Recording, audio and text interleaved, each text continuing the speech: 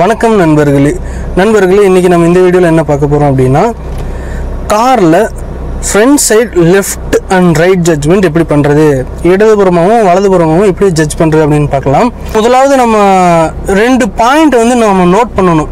Reference பாயிண்ட்னு சொல்லுவோம்ல, அந்த point அது என்ன அப்படின்னா, முன்னால் இங்கே பாருங்கள் வைப்பரோட எண்டு இருக்கும், கண்ணாடிக்கு வெளியே வைப்பரோட எண்டு இருக்குது பாருங்கள்.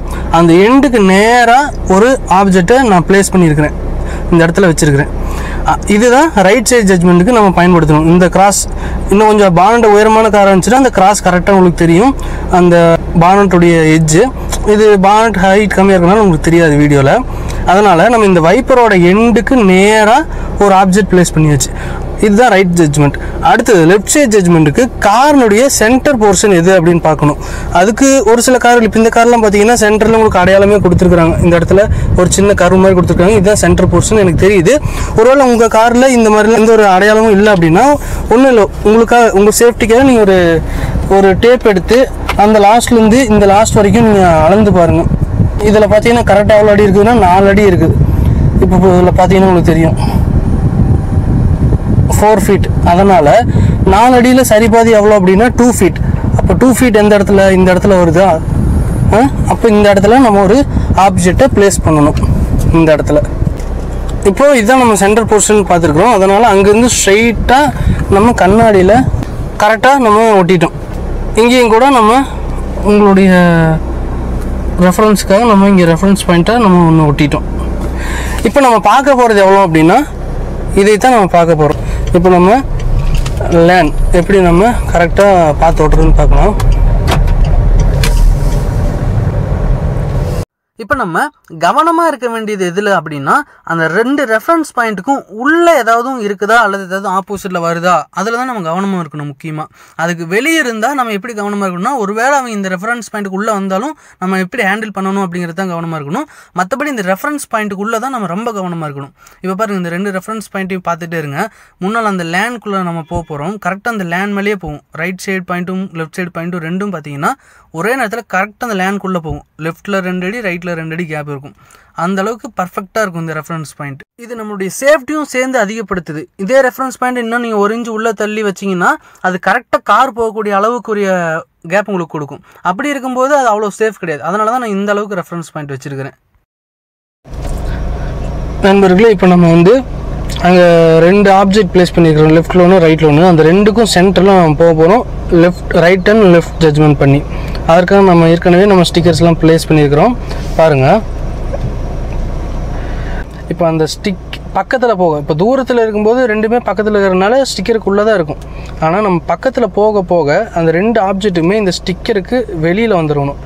அந்த ஸ்டிக்கருக்கு நேராகவோ ஸ்டிக்கருக்கு உள்ளேயோ இருந்துச்சுன்னா காரில் உரசும் அல்லது மோதும். அதனால் தூரத்தில் இருக்கும்போது உள்ளே தான் இருக்கும். ஏன்னா நம்ம தூரத்தில் இருக்கும்போது ஆங்கிள் வைட் ஆங்கிளில் இருக்கிறதுனால உள்ளே இருக்கும். அதே நம்ம பக்கத்தில் போக போக அது வெளியே வந்துடணும். பாருங்கள் எப்படி போகிறேன்னு. இப்போ நான் ஸ்லோவாக காரை மூவ் பண்ணுறேன். அந்த ஆப்ஜெக்ட்டுக்கு பக்கத்தில் வர மாதிரி ஸ்லோவாக மூவ் பண்ணிட்டு வரேன்.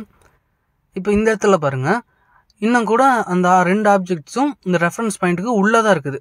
எதனால் அப்படின்னா காருக்கும் அந்த ஆப்ஜெக்ட்ஸுக்கும் உள்ள டிஸ்டன்ஸ் கொஞ்சம் அதிகமாக இருக்குது.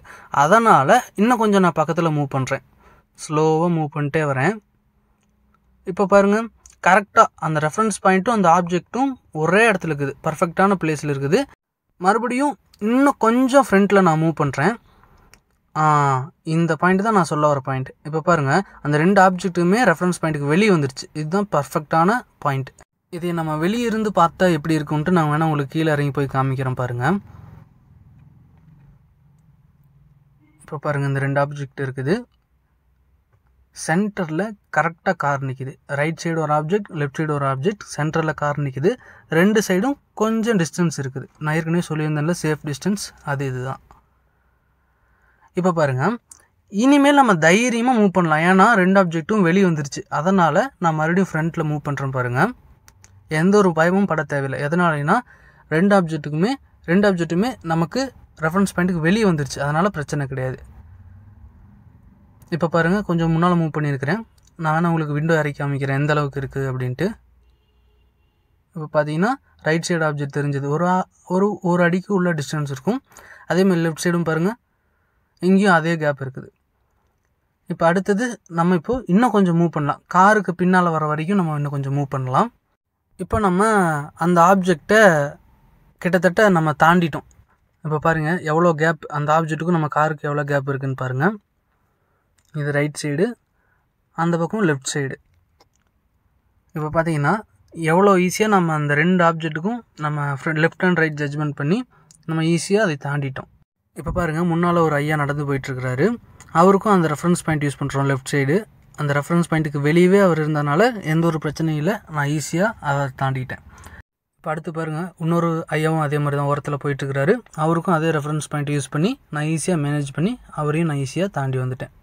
இவ்வளோ தான் நண்பர்களே. நீங்களே பார்த்துருப்பீங்க வீடியோவில் எவ்வளோ ஈஸியாக இருந்துச்சுன்ட்டு. நான் ஏற்கனவே சொல்லியிருக்கிறேன், நான் ஒட்டியிருக்க ஸ்டிக்கர்ஸ் வந்து உங்களுக்கு ஒரு சேஃபான டிஸ்டன்ஸ் உங்களுக்கு கொடுக்கும், பக்கத்தில் எந்த வாகனமும் வராத அளவுக்கு. இதே ஸ்டிக்கர்ஸை நீங்கள் 1 இன்ச் உள்ளே தள்ளி ஓட்டினீங்கன்னா கரெக்டாக கார் போகக்கூடிய அளவு மட்டும் கேப் இருக்கும்.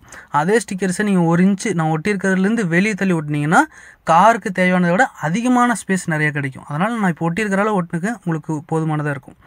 அதே மாதிரி இந்த மெத்தட் யாருக்குன்னா, புதுசாக கார் ஓட்டி பழகிறேன் அப்படின்னா மட்டும் யூஸ் பண்ணுங்கள். போக போக உங்களுக்கே பழகிடும். ஏன்னா நம்ம ஒவ்வொரு தாட்டியும் இந்த ஸ்டிக்கரை பார்த்தே ஓட்டிட்டு போயிட்டுருக்க முடியாது. அதனால் புதுசாக இருக்கிறப்ப மட்டும் பழகிக்கிங்க. போக போக அதெல்லாம் ரிமூவ் பண்ணிடுங்க.